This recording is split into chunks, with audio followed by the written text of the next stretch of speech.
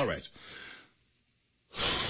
Now, it's, I enjoy social media. We're involved. I'm on Twitter, VOCM Open Line. Follow us there. But some days it is cesspool. Some days it's just so troubling. And it is sometimes completely and utterly disgraceful. And yesterday was one of those days. And that was brought on because of the tragedy occurred in Mitchell's Broke-Up, Mount Carmel, St. Mary's Bay, the shooting death of 59-year-old Dunphy. Everybody knows the story by now. The unfortunate reality is here that it has got so many complicated layers and so many unknowns, more questions than answers available. Some of that is because of a police investigation that will be, of course, mandatory, critical. How it's going to be conducted and by who will be a big question, but there's still many questions that people are asking, and justifiably so. The Easter Sunday bit. Why was there a lone, plainclothes police officer in an unmarked car at somebody's home unannounced on an Easter Sunday? Okay. These are just my own opinions. The Easter Sunday bit, I don't know if, to me, it's got to be the most irrelevant part of the story. If the cop in question was on regularly scheduled shift, and that's when he decided he would follow up, then Easter Sunday it is. We can only hope law enforcement doesn't mail it in on the recognized holidays, from Christmas Day to Easter Sunday to any other day of the calendar. Okay. But it's a good question. How and why, when responding to investigate a threat or a perceived threat on Twitter, how does one police officer end up on that call? It's a really important question, mostly because not only about security and protocol and procedure, but now when we have a shooting death, the only person left standing is the cop in question. So no witnesses to what actually happened. That'll be an important part of this conversation, as you're well aware. So it's an excellent question. Did Mr. Dunphy point his gun? We'll never know any more than what the police officer tells us. That's a problem.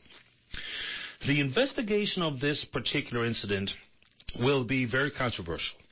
The Royal Newfoundland Constabulary and the RCMP are separate independent law enforcement agencies, except the fact that they have a working relationship on several files. The newly created task force for drugs and gangs and stuff. They deal with child protection issues in a mutual affair or arrangement. So we can say that they are independent from each other and that a China wall will be put up so that the RCMP can conduct their investigation without interference from the RNC, without interference from the Confederation building. Can we put that type of faith in any law enforcement agency when this is such a matter of critical importance? The public needs to know.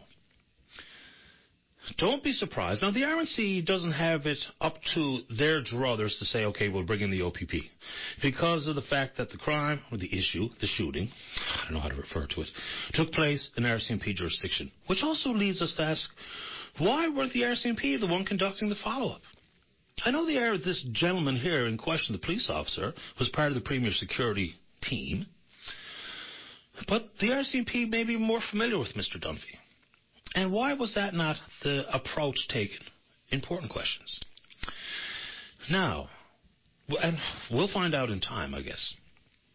The real problem here, and what we cannot lose sight of, is that we have the victim, Mr. Dunphy, at 59 years of age, who, without question, regardless of where your political bias and agenda and horrendous willingness to stand on his grave to make your partisan points, and those of you out there doing it should be absolutely embarrassed of yourself.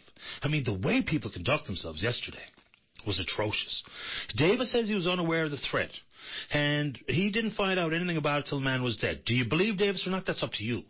But suggestions that Davis sent out a cop to shut down, to quiet or kill a citizen is horrendous. I mean, that's extraordinary, beyond belief. Look, we're going to have more people investigated because of this. And I did learn yesterday that some of the partisans out there are maniacs. And I'm so sick of you, I can't even put it into words. We also heard and figured out yesterday some of you are bloody dangerous, the things you say. And don't be surprised when you get a knock on the door. And do yourself a favor. It wasn't the threat that saw Mr. Dunphy killed. It was the fact, as we're told, by all accounts right now, without the investigation having been concluded, that the threat on Twitter, or the perceived threat on Twitter, didn't get him killed. Pointing a gun at a police officer got him killed. Every time someone points a gun at a cop, only one thing or two things might happen. One person will be dead, or two people will be dead. That's pretty much the bare bones. But now to the important matter. Mr. Dunphy was betrayed by all of us. Mr. Dunphy was betrayed by the government. He was betrayed by Workplace Health and Safety Compensation Commission. He was betrayed by some of the services that we have in our social safety net. He was alone and frustrated and angry and had spiraled to a level of despair that was unmanageable for anybody, including Mr. Dunphy. We look to government to save our lives. And some of that is because they're the easy place to point your finger. We can blame them for everything. There's no glory in good governance. There's only blame available when you don't go far enough to do what you need to do to provide the level of service for the citizens of the province, in this case. Okay. Dunphy was left to his own devices. I don't know what mental health issues he may or may not have had, but I do know that he felt alone in this world, and we're blaming it on the government, when in fact, I think, from where I sit, we all share some responsibility here. As members, and this, I'm not trying to be cheesy or corny or over the top, and I'm not some sort of wild, off-my-head left-winger who has got all of these flowery utopian comments to make, but some of these are real, and this is what I feel. We've got far too many people here who are trying to drag each other down. We've got far too many people here who yesterday their biggest concern on the face of the earth was Don Dunphy, but 2 days prior didn't give a shit about Don Dunphy one way or the other. Didn't reach out to him, didn't help him, didn't ensure that he and others like him, thousands across the province, maybe tens of thousands across the province today, who are in need of some pick-up, a leg up, a hand up, some concern, compassion, and empathy from their fellow citizens. And we turn a blind eye to it and a deaf ear. And so we can blame Workplace Health and Safety, and you can blame Davis, you can blame Judy Manning, you can stand on his grave, and you can say whatever you said after the fact. But we don't do enough for each other each and every day, and it's a bloody well-documented fact. Now, someone's calling me out on the fact the gun was pointed at the cop. I said quite clearly, as we have heard in media reports so far, that's what we understand. We don't know, and will we ever know? I don't know. But the fact remains, there was guns in the house. Dunphy had one. To where it was in proximity to him, in his hand, pointed at the cop, I don't know. But all I do know is the man is dead. And we all play some small role in what led to that. So, give me a break now. I'm not overstepping. I don't know the facts. I don't pretend to know them. I'm trying to be very careful here when it comes to commenting on what we do or do not know. But we do know the man is dead. And that many of you yesterday who went hog wild and made it a political issue, some of you should be friggin' embarrassed. I mean, come on.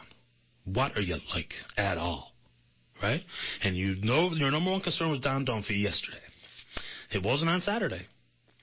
And there's some people close by that I don't know if they ever paid one iota of attention to the man. Had no idea how he was suffering, how he felt, what they could or could not do to help him out.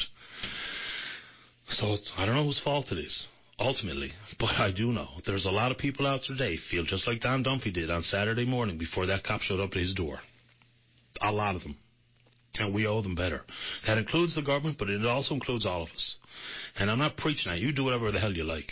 You can reach out and be as compassionate or charitable as you see fit, or not. But, boy, some of you out there, Davis should resign. Davis sent a man out to execute a citizen. Let's keep rolling. Line one. Good morning, caller. You're on the air. Good morning, Paddy. How are you this morning? Not too bad. Good. A bit disturbed to hear about that poor gentleman that was shot to death. Yeah, of course we all are. Yeah, that's amazing. Mm-hmm. Well, you know, Paddy, it's not surprising. How's that? I'm the gentleman that stood up in front of Brian Tobin's door on Waterford Bridge Road. Okay. My only weapon was an artist's paintbrush. And I had an officer stand behind me, put the gun to my head, and said, if you move, I'm going to shoot you. So, wait now, you were standing there. I remember the story. You were standing in Tobin's driveway with a brush, a bristle brush, a painting brush, and as a result, you had an artist's brush. What is an artist's brush? It's a paintbrush, is it? No, it was one that an art person would use doing artwork. Okay, what is that? What does this look like? An art brush as opposed to a paintbrush? Oh, just a little tiny thin brush, probably the size of a pencil. Okay, so a little paintbrush. Okay. Yes. All right. Go ahead. And at no time did my toe ever enter Brian Tobin's property. Okay. And the only thing that I put on the poles, I put 3 red crosses. And the 3 red crosses, my coat of arms has a red cross, and that's why I did it. Okay. And the reason why I did it, I am an injured worker, and I was drove around the bend and back again. Paddy, I could walk into a walk-in, I went into a walk-in freezer. I inhaled Preamble. It partially froze the lungs until I went into cardiac arrest. Okay. It damaged the top of the heart. 1 year later, I had my second heart attack due to the damage that occurred in my first heart attack. Workers' compensation told me because it didn't happen on the job, your second heart attack, we're not going to cover you. But yet, I would never have had my second heart attack only for the damage that occurred in my first heart attack. And workers' compensation, Paddy, they'll drive you around the bend. And you know the sad part about this, Paddy? What's that? They use this Newfoundland constabulary against the injured workers. And I'll give you an example. I was in hospital, and a policeman came in, and I said to the policeman, I said, sir, can you tell me a question? I said, if I had a child, I said, and that child was denied heart medication, which it needed because his heart was damaged due to an industrial accident. I said, what would happen to me if I denied that child? He said, you'll be arrested. Well, I said, how come workers' comp is not arrested? Paddy, I could walk into a pharmacy. God knows the stress I was dealing with after 2 heart attacks. And me, Paddy, never in trouble all my life. I worked 23 years, Paddy, with the one company. And after this happened, I was treated like a pig. I could walk into a pharmacy, and Paddy, I would come out shaking because workers were after cutting me off my heart medication again. And Dr. Taylor told workers' compensation, I'm supposed to be on that medication for the rest of my life. Okay, so when you say that the Workers' Compensation Commission uses the RNC to do what? Pardon me, how did you put that? They uses the RNC to roughneck an injured worker. And I'll give you a prime example, Paddy. All right. I had that gentleman stand behind me and intimidate me with a handgun, saying he was going to shoot me. And the gun pointed at my head. And so you filed a complaint? No, I didn't. That's not the best for Paddy. Just listen. After I was arrested, they put plastic bags on the poles because they didn't want public to see the red crosses. The red cross, Paddy, was put on the pole to stimulate Brian Tobin's conscience as to what he's doing to injured workers. Paddy, that was a very, very peaceful protest. No harsh words were said to Brian Tobin, came out of my mouth. I never put one toe on his property, but yet I was treated like a pig. And I'll give you, they put me into Waterford Hospital, Paddy, for 1 week's observation, correct? All right. I can understand that. I had an officer come in to me, and God is my witness, Paddy. There was me and another gentleman in the lunchroom. This officer came in, he stood up in front of a door, put his 2 hands on the doorway, and he roared at us, you effing pigs. You know? Okay. Keep this room clean. And anyway, Paddy, I went out after the officer. What it is, Paddy, they're hired to probably work in there, but this guy, as far as I'm concerned, was hired to send in to rough me up. Paddy, I used to have to wear a special brace because I had 6 hernias. All right, yeah. And I stood up to the man. I said, excuse me, sir. I said, I ain't no pig. And Paddy, with that, he put his arms down to his side. He ran at me and butted me with his chest. Yeah, I don't know. So did you complain? Was there an investigation? Paddy, how can you complain, Paddy? You make a complaint. That's how you complain. Paddy? What? How can you complain when they're going to say they're going to shoot you? And how can you complain when they put you in an environment like the Waterford Hospital for 30 days observation, right. and then when you're in there, they're assaulting you? Well, then you make a complaint, right? Paddy, who am I going to complain to? The people that are the people that are assaulting me? No, there's a specific organisation to complain about the way police treat you. I mean, that is there. It's available. Paddy, if it would happen to me, I'd complain. I'd lodge a formal complaint. Paddy, I didn't know that. Well, it's there, yeah. Sir, I thought you had to go to the police, and I said to myself, well, how can I go to the police, but they're the people that are hurting you? It's a branch of the police. When I get a chance here during the show this morning, I'll get Ryan to give you a call back. I'll give you some contact info. Well, Paddy, I'll give you one more... Very quickly, because I got to go. Yep. One more instance, Paddy. The situation, anyway, ended up where I lost my home, lost everything. Terrible. Lost everything. And I was disciplined by the Newfoundland Constabulary. And as far as I'm concerned, like I said to you, injured workers out there, my son, are like Jesus Christ. And the Newfoundland Constabulary, they're like Roman soldiers. They'll crucify you. Well, and that's your personal experience, and I can't deny whatever happened to you because it didn't happen to me. I appreciate your call this morning, and hope all is well. Stay in touch, but I will indeed try to get you some contact info this morning. Thank you, sir. Okay, buddy. All the best. Bye-bye. Welcome back to the show. Let's go to line 2. Good morning, Teresa. You're on the air. Oh, hi, Paddy. Hi there. How you doing? Not too bad. How about you? Oh, not too bad. Good. I'm just calling about everybody getting gun happy and trigger happy, as in poor Mr. Dunphy shot dead over his choice of satire words. He never got shot. Well, okay. So, pardon. Go ahead. Also, another solution: go shoot the moose. Everybody wants to shoot something, and everybody's blaming somebody for something. Are you being serious, Teresa? I'm being a little, actually, metaphorical satire myself. Good. But I think everybody should calm down and stop blaming each other. Well, I mean, someone got shot, right? I mean, there's going to have to be some, not only investigation, but people will want to blame somebody for what happened, and who that gets the blame, whether it be the process leading up to the police officer knocking on Dunphy's door or what happened in the home. I mean, someone is going to feel the vast majority of the blame here because someone was killed. I mean, someone was shot dead. Yes, but we'll never know the truth, Paddy. Why? So there were only 2 people in that home that day. So we're immediately assuming then, and forgive me if I'm wrong and set me straight, you're saying that there was something untoward happened because if the officer...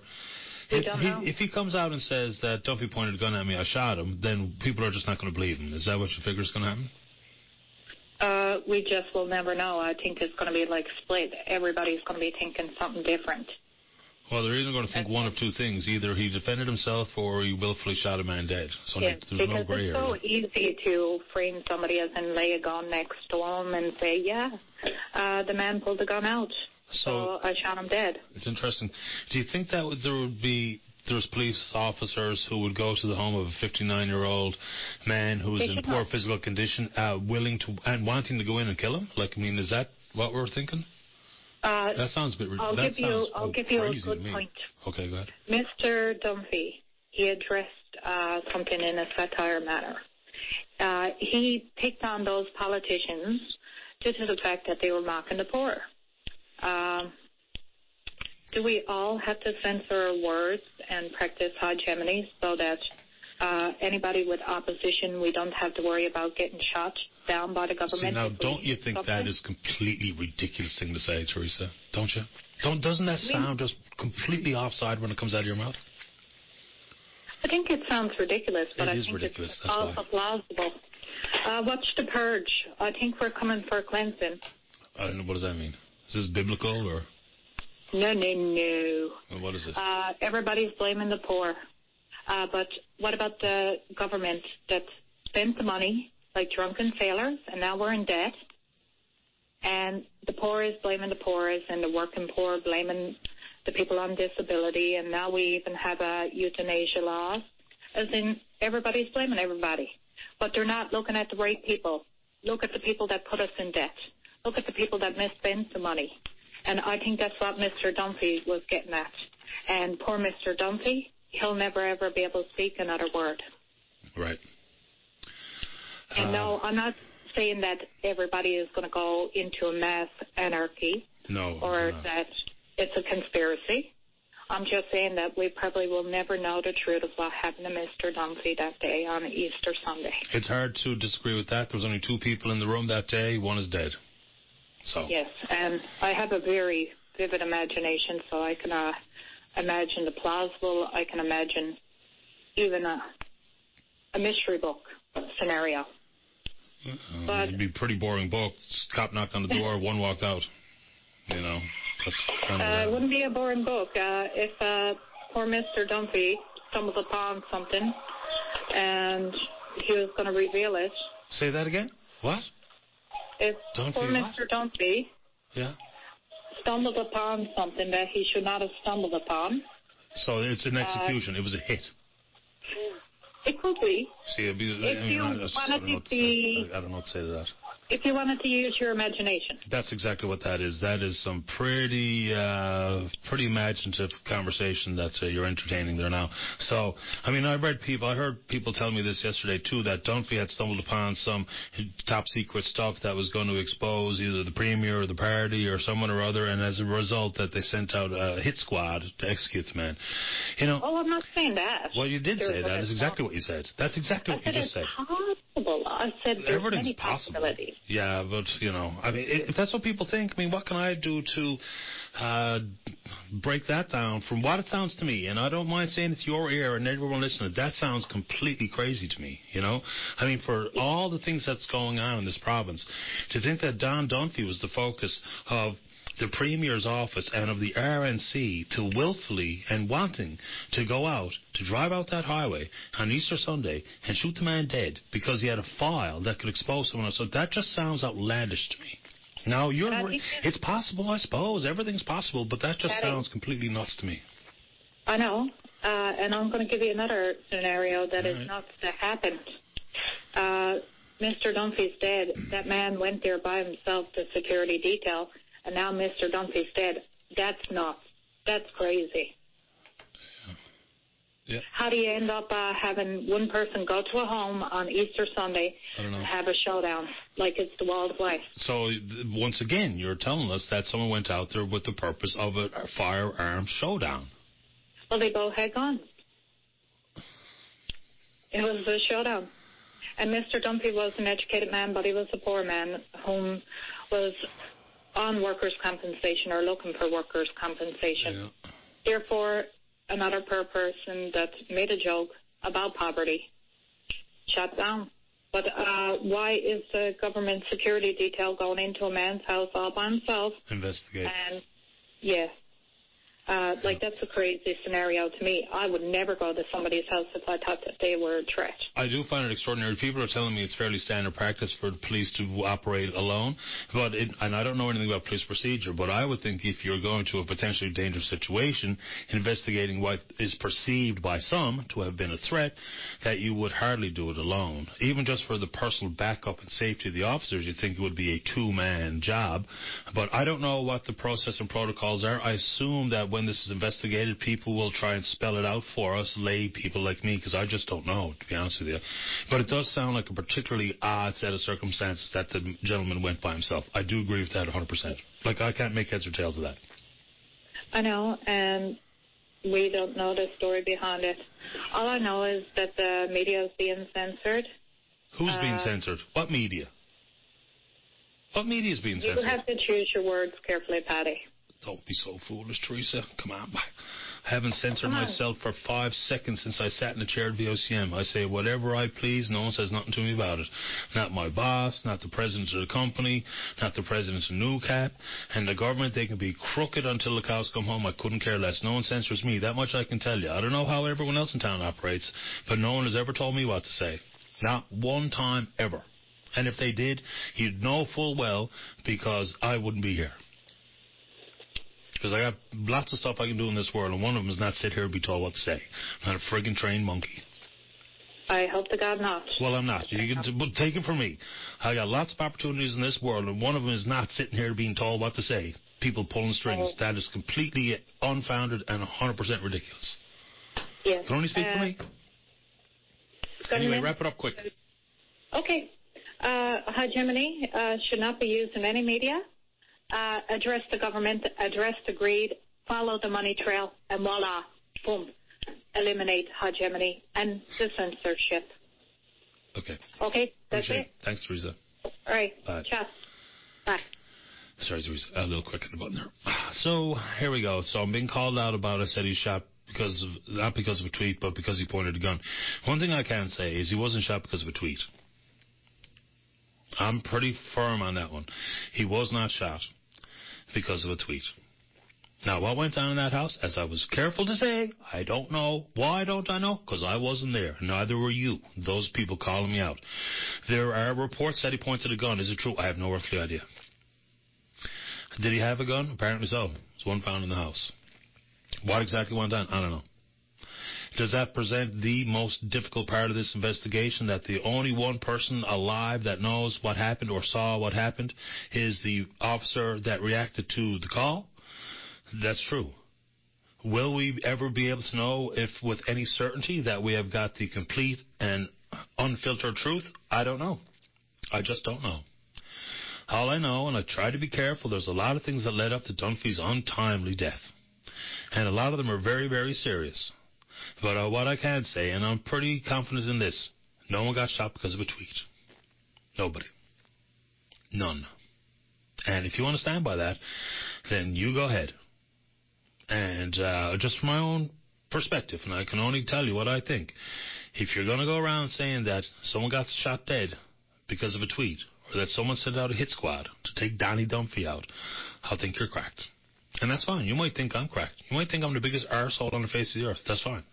But if that's your stance on things, then I have no choice but to think that you're off your head.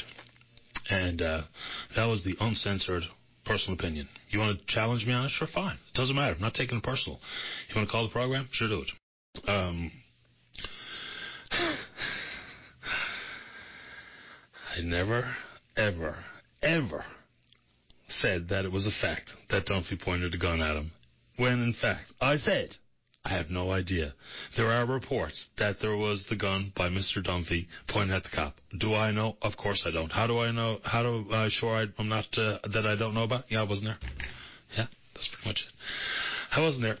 And so I don't know what the facts are, and neither do any of you. Right? I don't know what the conclusion of this investigation will be. Why? Because can't predetermine things that I have no idea what's going on.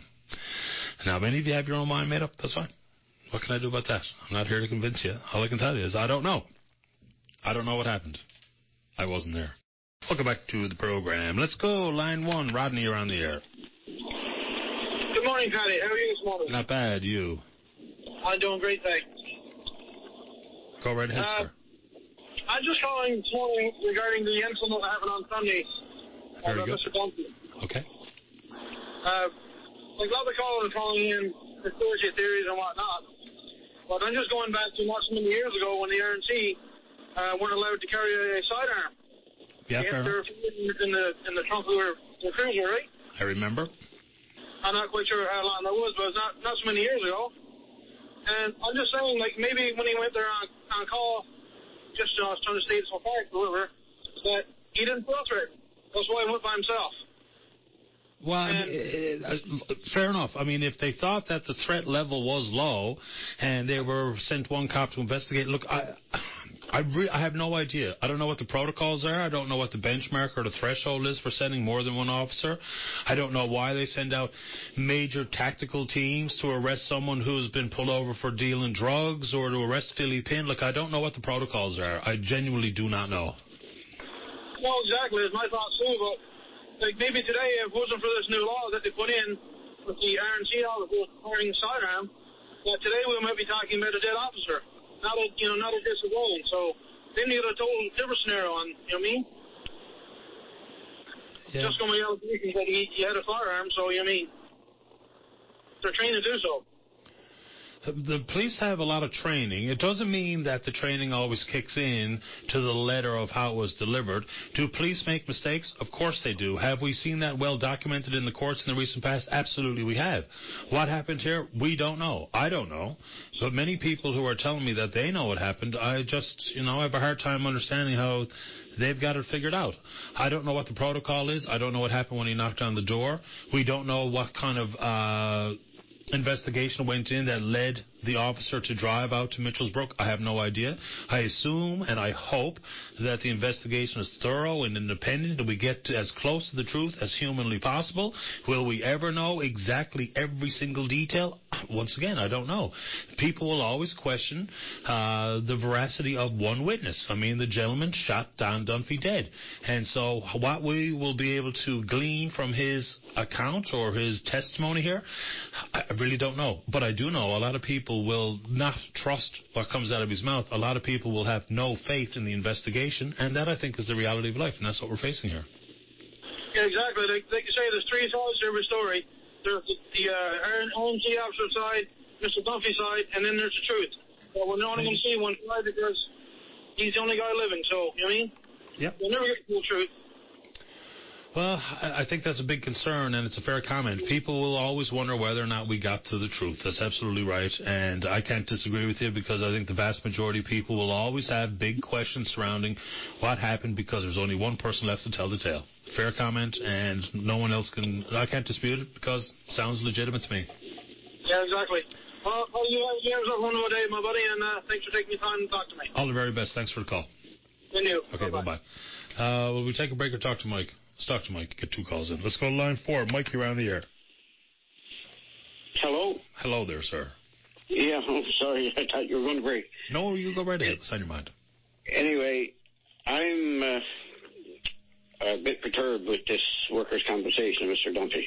Okay, go ahead. I only hope that if any investigation comes into this, there's an investigation involving workers, because it's, I don't know, but to me, when workers' compensation gets that bad, and I know it can be that bad to drive a man nuts. And I was investigated one time because I was on workers' compensation a good many years ago. They put me through hell and back, and I was only too happy to get clear of them. Mm-hmm. But I said one time, at the time, it was 20, 30 years ago, and there was a terrorist attack somewhere in the world at the time or whatever, and I said, if there's ever a terrorist attack here, I said, and it hits the workers' compensation building, it'd be a wasted shot. And I got investigated for that. But what I'm saying is that, look, if everything comes out of this, we got two victims now. We got a policeman and we got Mr. Dunphy. And this all started because of workers' compensation, from what I'm gathering, what I'm hearing on the news. And I think that there should, if any investigation is done, any inquiry or anything is done, it should be done starting with workers' compensation, of how they drove so many people almost to this point of, you might have made a mistake. He shot his mouth off, upset, whatever. And then the ultimate outcome is this. But the thing is, as far as I'm concerned, it all goes back to workers' compensation. And what that building down there, as far as I'm concerned, is one of the most inhumane places ever on earth. It's cruel. Yeah, I mean, we hear a lot of stories where people have absolutely been drove around the bend based on their dealings with the Compensation Commission. Now, is it all because they have hopes or expectations of what cannot be done that don't fall within the legislation available? That may be. Have some people been unfairly treated? Quite possibly. Has the appeal process been stalled and delayed and really adversely affected people's lives? No question. We've got documented stories on exactly that. So it's a problem. And you're right. I think if we focus on exactly what went on in the house, and we have to know because someone was shot dead, but there's an awful lot that led to that day. And Mr. Dunphy and I dealt with each other many, many times. His calls would range from the state of the roads in Mount Carmel to medical marijuana that he was hoping to continue to be allowed to grow, to deal with his pain management as an injured worker, all the way to workers' compensation.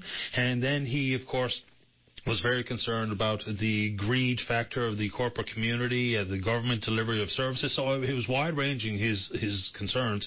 And he spiraled to a point where he was absolutely living in despair. You could tell quite clearly. I'm not just saying that anybody, whatever he wrote on Twitter was or was not a threat. All I know is that Dunphy was a man who was very, very sad and angry and frustrated, and all of it for legitimate reasons. And so I think the system and the rest of us kind of failed down Dunphy. And other than that, boy, I'm not sure what to say. You know, I agree with you there. And the thing is, it's, you know, like I said, I got no use for workers' compensation. And after I got off workers' compensation, I went on my own debt and whatever. Yep. I never paid them anything that I wasn't forced to pay. And I told them so too, that the only way that I'd give them any money was when I was absolutely forced to. And whatever money I got away without paying them, I got away with. And I don't mind saying it, and I told them too. And I got off workers' compensation. I started my own business. Then the first thing I had to do was fork over money to workers' compensation in order to prepay it, so that I could get a letter that I was, you know, free of in debt to workers' compensation to go to work. And, you know, they made it almost impossible. But anyway, I did it. I got care of them. And thanks be to God, I haven't had any dealings with them now for years. But, you know, I just don't have any use for them, and never will. Listen, and fair enough. That's your personal experience, and I'm glad you took the time to call the program on it this morning. Anything else very quickly, sir, before I go to the break? That's it. I'd like to comment on the moose, but I haven't got enough time. But anyway, get you another day. No sweat. Anytime. All the best. Thanks, bye. Okay, bye-bye. Welcome back to the program. Let's go. Line number 7. Good morning, Catherine. You're on the air. Hi, good morning, Paddy. Good morning. I'm a first-time caller. Thanks very much for calling. Oh, you're welcome, and I really enjoy your program. It usually takes a lot now to get me riled up to phone open line. But this morning I have to comment on the woman caller that was there with her conspiracy theories. And I think she's totally off the wall. Well, conspiracy theories are easy for people to latch onto. When there's so many questions and so few answers, then it's the immediate reaction. It doesn't make anyone a bad person to have a conspiracy theory. Some people go too far, and I don't know why or what motivates it, but every time we ask questions here, it can be easily characterized as a conspiracy theory when people are just simply asking questions and wondering what may or may not have happened. So I understand why she did. Well, but she went a bit overboard now. Come on, when she was talking about, you know, her different theories, and I mean about somebody going there in a file and all this. And I mean, I thought she was either researching for a mystery novel or watching too much TV, you know. Yeah. But the thing is that, you know, my condolences this morning go out to the family. They certainly do. And I'm also thinking about the person who fired the shot because, I mean, we don't know what he's going through. And nobody's mentioned that. Well, we tried to mention it. You know, a police officer, despite not knowing what happened, I imagine it's a very traumatic experience for someone to have shot someone else dead. I don't know if this particular officer has ever discharged his weapon in the course of business or the course of performing his duties or not, but I imagine it's pretty traumatic. If someone's a stone-cold killer, then maybe they get off on it, but I assume it's traumatic for 99% of the people. Well, it has to be. And, you know, Paddy, as far as you being muzzled, that's not possible. I mean, I don't know you personally, but I've heard your comments on the open line numerous times, and some things that you have said, I say, oh my God, did he really say that? And you know, I just think you're a wonderful host. You do a great job. Thanks. And, you know, I'm not always right, nor do I know all the answers. I say what I think, and nobody else tells me what to do or feel or think or say. Yeah, that's but Paddy, you're always honest, and that's what I like about you. I appreciate your comments and the kind words this morning. Anything else you'd like to say, Catherine? No, just keep up the good work. Thank you very much, and I appreciate your time. Hopefully you call again. Thank you. Okay, take care. Bye-bye. Bye-bye. Let's roll. Line 2. Jerry, you're on the air. Who? Jerry, you, sir, you're up. Yeah, well, I just want to make a comment about the man Dunphy was shot by the Eagle Flangus Airbury. My condolences to the family right off the bat. Certainly.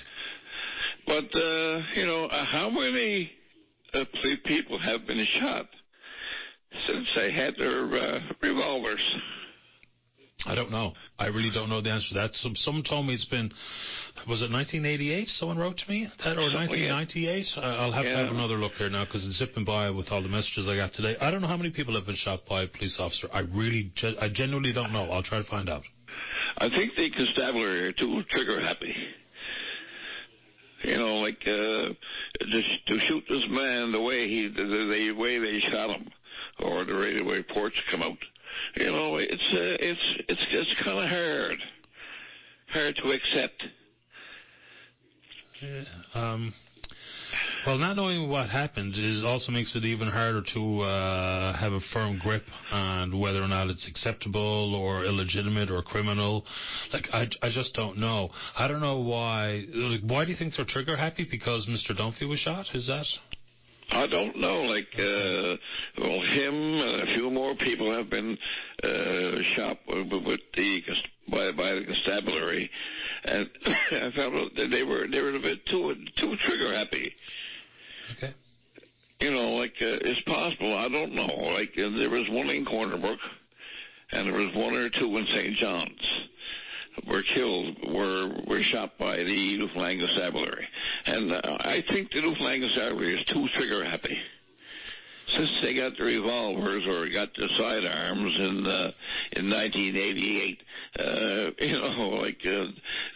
just listen to the news about the way they handle themselves with their revolvers.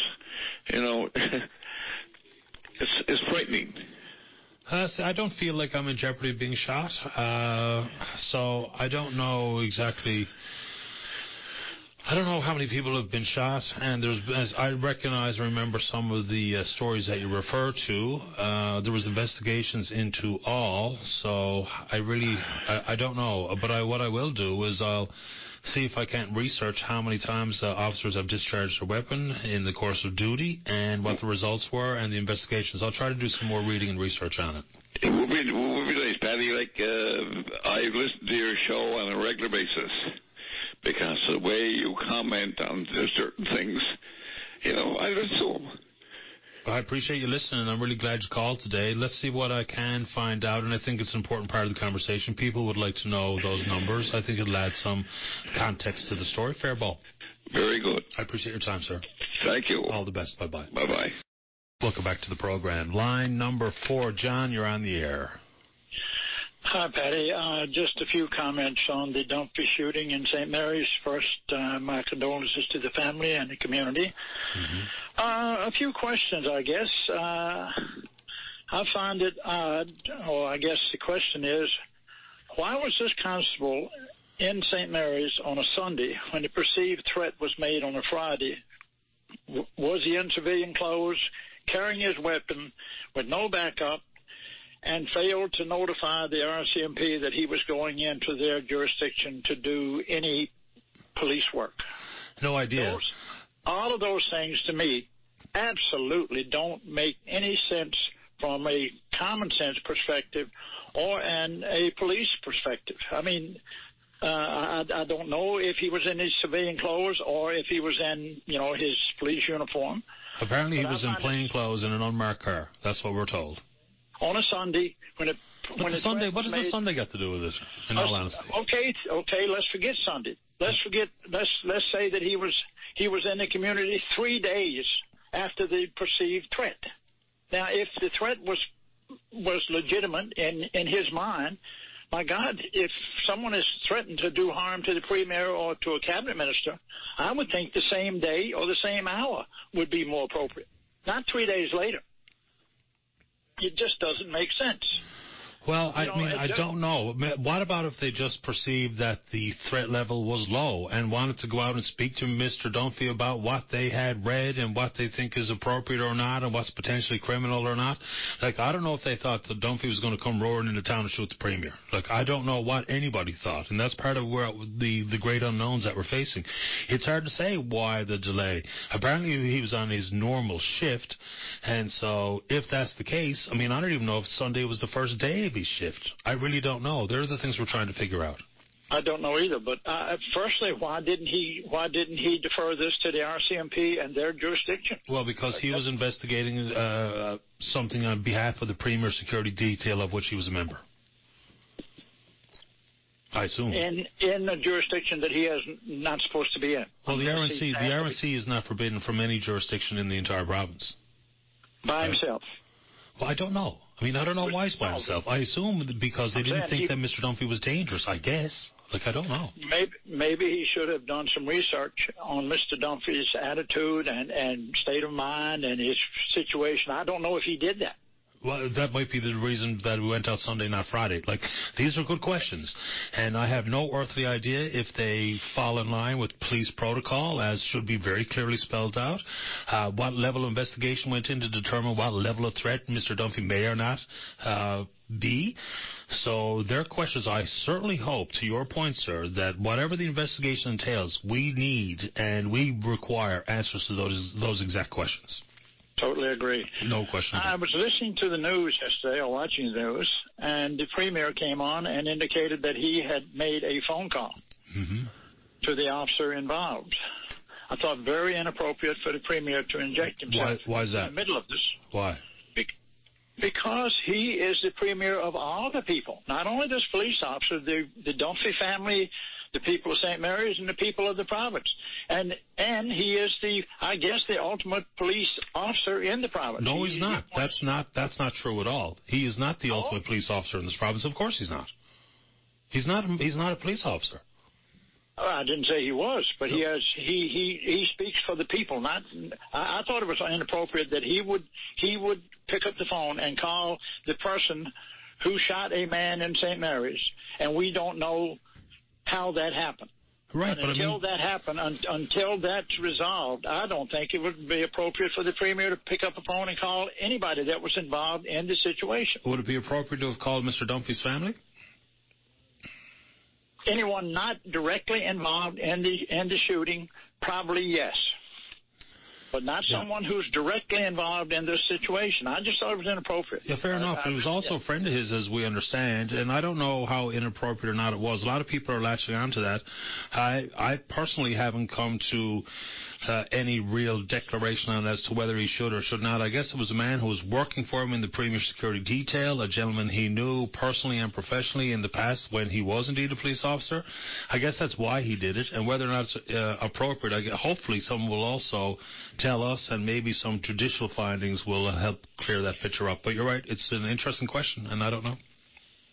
And the final one I have for you is the idea of allowing Blue to investigate Blue, whether it be RCMP investigating RNC, RNC investigating RCMP, or someone from BC in Blue coming to Newfoundland. We'll never find out the correct or the legitimate answers to this situation if we allow that to happen. You don't have any faith in, say, for instance, if the OPP are brought in to investigate this issue? No, sir. So who could indeed replace those folks? Because remember, every time we appoint so-called quasi-independent bodies, if they don't come back with what people want for answers, then they don't trust them either. So how do you suggest we approach this? That's why we pay the Premier and the Cabinet Ministers of the province to come up with a committee, a group. But aren't they the exact wrong people to appoint a group?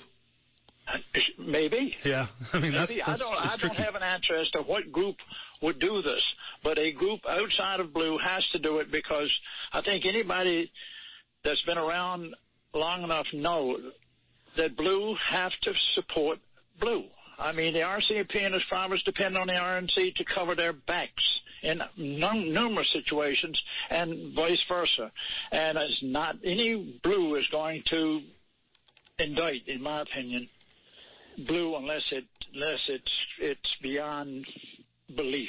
Yeah, I think if we want to get to the bottom of this and have the people of the province accept the outcome, I think it has to be outside of Blue.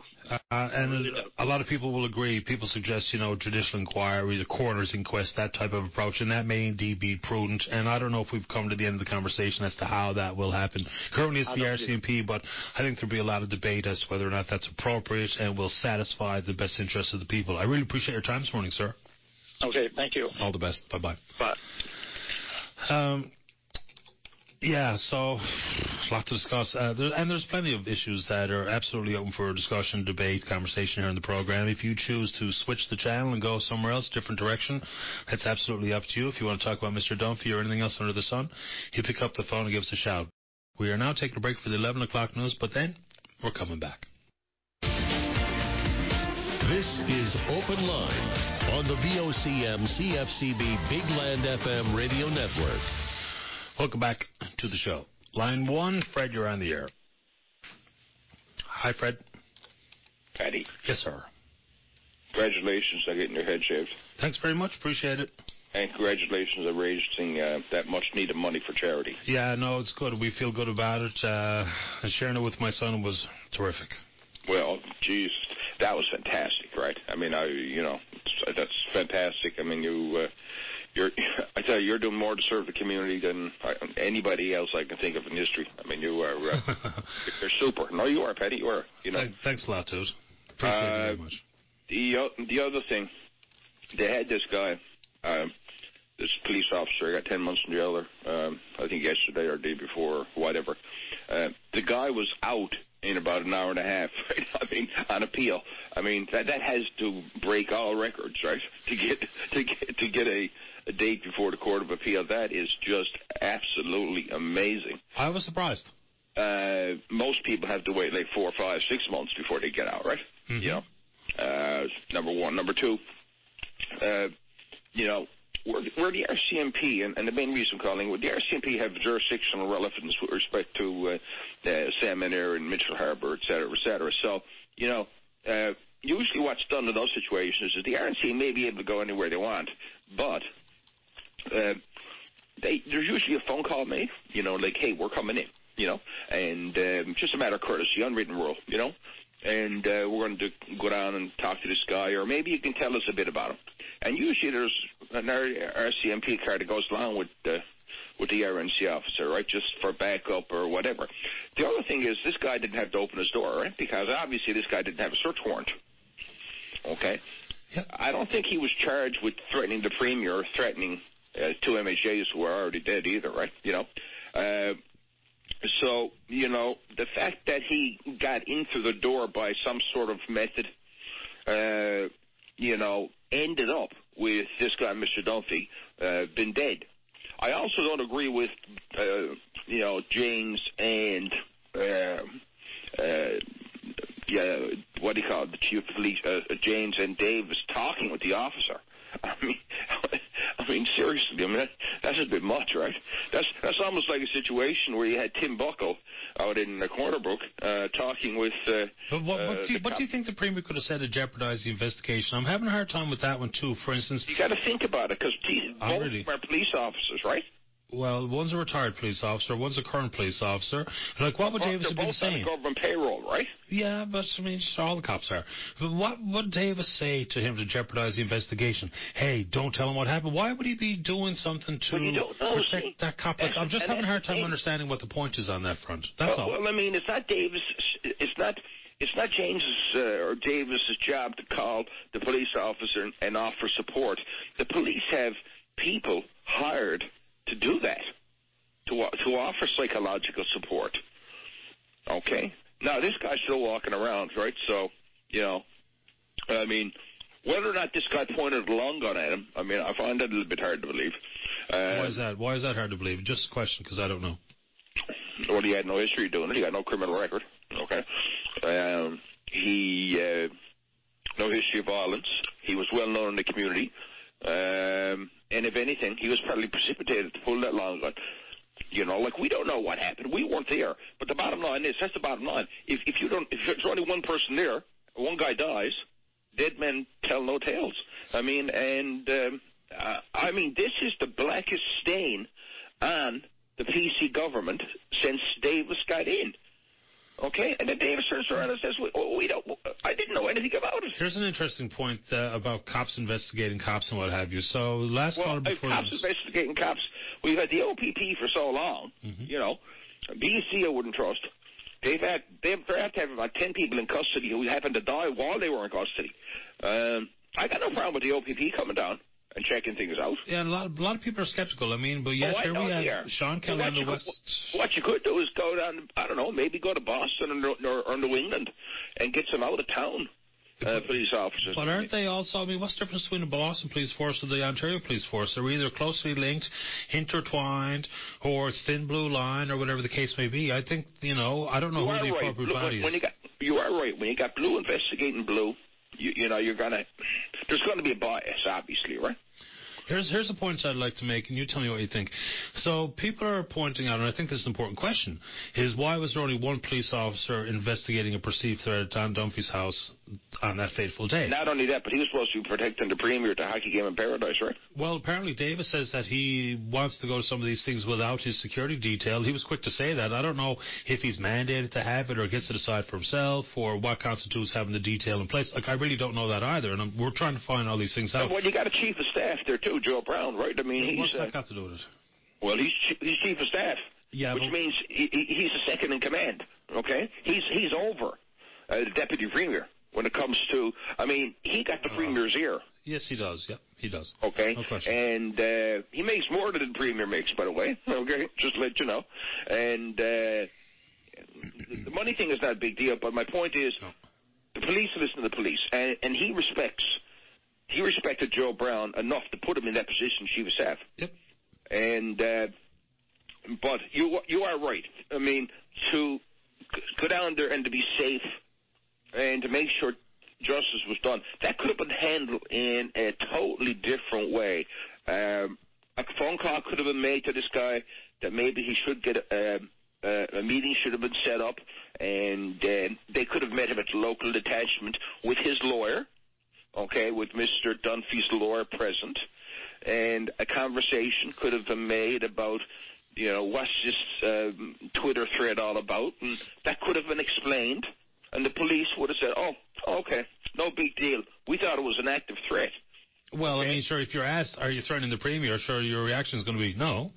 There's no threat to the Premier on those Twitter threads. Did you read through all those? Yeah, I read lots of stuff. And plus, Mr. Dunphy has sent me a lot of private There's no messages. Threat to the Premier's life. And then the Premier gets Imagine if we didn't investigate it. Imagine if we didn't investigate some of that stuff and something happened. I've seen the whole thread. Yeah, but whatever. Mr. Dunphy sent thousands of tweets. Imagine if the police, any branch of law enforcement, did not investigate every single thing that they perceived as a threat, and someone came in and shot the Premier dead. Just imagine if they didn't investigate everything that came across social media, email, letters sent to the office, phone calls. The police don't have the manpower to investigate every threat. Well, I think they will investigate every threat if they think that the Premier's life has been threatened. Everything the Premier has done to this point, reversing the Bill 29, getting rid of people who don't have any seats and who don't want to take a chance to lose an election, and all the good things he's done is totally erased by this. Well, okay. Some people will think that. I do appreciate your time this morning. I'm late for the break, Fred, but I'm glad you called. Yeah, it's just a shame, Paddy, that this guy, he's dead, right? You know what I mean? Of course it is. It is the heartbreaking piece of the story. Of course. When this police officer drove up to the house and he saw that it was a ramshackle shack and whatever, he said, oh, yeah, okay. He formed a bias in his mind and said, well, yeah. I would imagine the police deal with an awful lot of people who are living in less than East End muckety-muck mansions, and plus they deal with so-called pretend rich people who are the elite of society. They deal with them, too. I think the police are pretty open to going to a home or an apartment where they are expecting it to be just like they might have seen with Mr. Dunphy. I think his case was very clear. He was quick to point out he was living in poverty, so I don't think they expected to find him in some glorious palace. I think they were not surprised when they saw how he lived, because he was very clear to tell us. And, I mean, if they had approached an $8 million house, I'm sure there wouldn't have been just one officer, right? Oh, I don't know if it's... Why would you say that, though? I don't understand that either. Why would they send... Because it's all politics. You know that, right? No, I don't know that. You're telling me they would send two officers to a rich guy's house as opposed to they'd send probably to a poor guy's house? Two or four. They wouldn't just send one. And I mean... Because what's the heightened level of threat at the rich guy's house? Just curious. That he was... Well, I mean, the thing is, somebody came to my house today, a police officer, and said, you making threats to social media? And I'll say, excuse me. I said, do you have a warrant to come into my house? I'll say, they'll say no, and I'll say, well, you're going to have to charge me, or here's the number of my lawyer. Yeah, okay. But we don't know what Mr. Dunphy said either. He might have said come in, or he might have said get lost. The cop might have happened in the Porsche. Look, we don't know any of these things, and they're good questions, and I don't have the answers. Of course I don't have the answers. He had no right to enter into Buddy's house. Unless the buddy said come in. Yeah, well... And that's undeniable, right? If Dunphy said come in, then I guess that's that. Yeah. The other thing, too, I wanted to mention was about this guy, Kelly. I mean... The Judge Gorman, I mean, he was so pissed. He said if the Crown had offered him, if the Crown had went by a way of indictment for the diverting suspicion charge, he would have got 20 months. Well, I don't know. I mean, there's a good example. He said, just one second. Let me every now and then jump in here. There's an example of the police investigating the police. And the police don't bring forward the charges. The police bring it to the Crown prosecutors who determine what the charge that's brought eventually in the court of law. So the cops investigated the cops. Sean Kelly has been sentenced to time in prison. Oh, yes, but my point is, whenever it's a cop or correctional officer, they only go summary conviction to Crown. They never go by indictment. Okay. I'm really late going to the break, but Fred, interesting conversation. I'm glad you called, sir. Now listen, Paddy, do you think Max will be playing in the playoffs for the Habs or what? No. You think he's out? He won't be out for the whole thing, but he looks like he might be hurt worse than we think he is, yeah. Oh, shit. Yes, I know. I'm not happy about it either. Yeah. Off I go, Fred. Thanks, bud. Take care, man. All the best. Bye-bye. I will say this, so you don't trust the police to investigate the police, and I understand that. And because that's a built-in suspicion or skepticism that people will have. But at the exact same time, you're saying if a second cop had to go, then we'd be able to hear from a witness to the shooting. But which is it? You don't trust the police to investigate the police, but you trust the partner of this guy who shot Dunphy because you trust him or you don't trust him? Or what exactly is that? Anyway, welcome back to the show. Line 5, Albin, you're on the air. Hello? Good morning, sir. How are you? I'm fine. How about you? Oh, I'm wonderful, buddy. I could talk for a week, I suppose. Winston Churchill once said that if you want me to talk for a minute, give me 2 weeks' notice. If you want me to talk for 2 weeks, give me a minute's notice. I'll give you 10 seconds' notice to speak for 4 minutes. All right, buddy. Go for it. But anyway, I want to talk about, pass on my condolences, first of all, to Mr. Dunphy's family in Mitchell's Brook. I had a call earlier this morning informing me of that, and it's scary. It's a scary situation. Are we living in a police state? I wonder. No. That's just thoughts. And I don't want to get into a discussion on that, but I want to talk about a few other things. I'm a retired steelworker from Labrador City, and I only retired a little while ago, and I worked there for 40 years, and I've lived there for 43. I think I could be considered a Labradorian pretty well. Very well. And I got some issues with the Churchill Falls situation with the muskrat with regard to people in there from especially Quebec. I have no issues with Newfoundlanders. I'm a Newfoundlander myself. But they filled the place. They brought in new contractors from Quebec. They filled their employee list with people from Quebec, and I don't agree with that, regardless of race, color, or creed. I am not a racist. I just think that Labrador residents are Labrador residents, not Steel residents, or not Montami. They're people from Labrador, and I believe the agreement, because we finally get a little bit of justice, should be that if you are from Labrador, then just naturally you should go to work there. I mean, I've seen roads blocked in Newfoundland Island because someone come in and took a truckload of capelin and try to bring it out to the next community.